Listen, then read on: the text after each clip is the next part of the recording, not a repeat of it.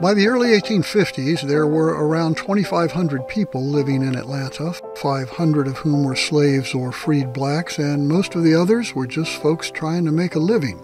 There were, however, enough people who felt invested in the city's growth to make the town's yearly elections interesting. With the granting of Atlanta's charter in 1847, tensions grew between the city's two political factions, the Moral Party and the Free and Rowdy Party. The Rowdies had been victorious in each of Atlanta's first three elections. In 1851, Jonathan Norcross made his second bid for mayor as a candidate for the Morals. The Rowdies, using a time-honored political tradition of nominating someone better than themselves, put forth lawyer and former city councilman Leonard Simpson as their candidate.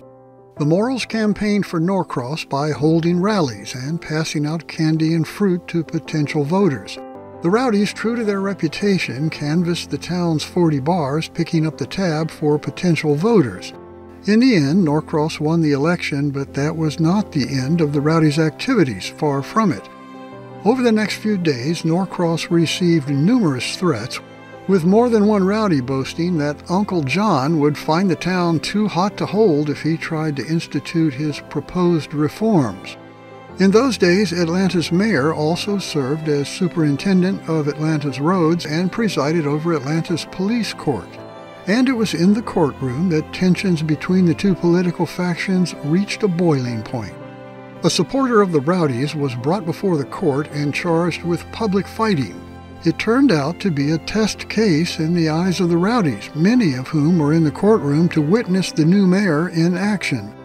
Mayor Norcross, true to his moral beliefs, found the man guilty as charged and levied a fine, at which time the defendant produced a Bowie knife. Chaos ensued, with spectators scrambling for the exit and the mayor preparing to defend himself with his chair. Fortunately, someone with a cane struck the hand of the attacking rowdy, knocking the knife to the floor, and in the ensuing confusion, the would-be attacker disappeared into the crowd and reportedly was never seen again. But the pot had now boiled over, and the next day the town was abuzz about the event, with the Rowdies threatening action, which they took that evening. A group of Rowdies, probably emboldened by drink, went to Decatur, confiscated a cannon on display in front of the courthouse, and brought it to Atlanta.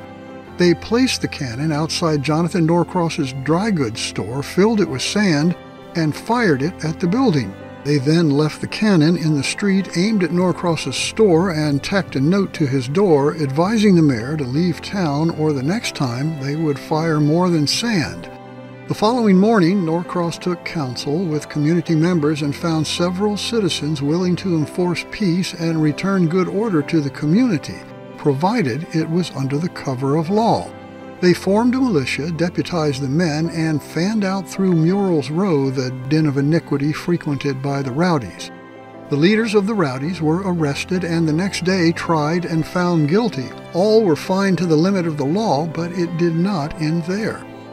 Norcross continued to receive threats through the mail, such that the militia felt obligated to stand guard over his store lest the cannon be put to use once again.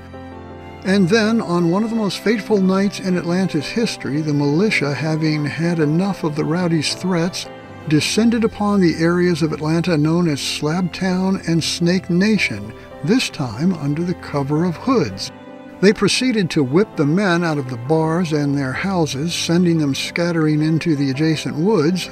The women were loaded onto wagons and relocated to Decatur, while other of the Whitecaps destroyed the shanty homes of Slabtown and burned Snake Nation to the ground. By all accounts, that was the end of the clash between the Morals and the Rowdies. Peace and the rule of law were returned to the community. The Rowdies ceased their political activity, though Murrells Row, now just Decatur Street, remained the epicenter of debauchery that it always had been. Over time, the inhabitants of Slabtown rebuilt their homes, and Snake Nation remained vacant for several years, until a man named Daniel Castleberry came to Atlanta and opened a store in that location, a location that would ultimately be renamed Castleberry Hill.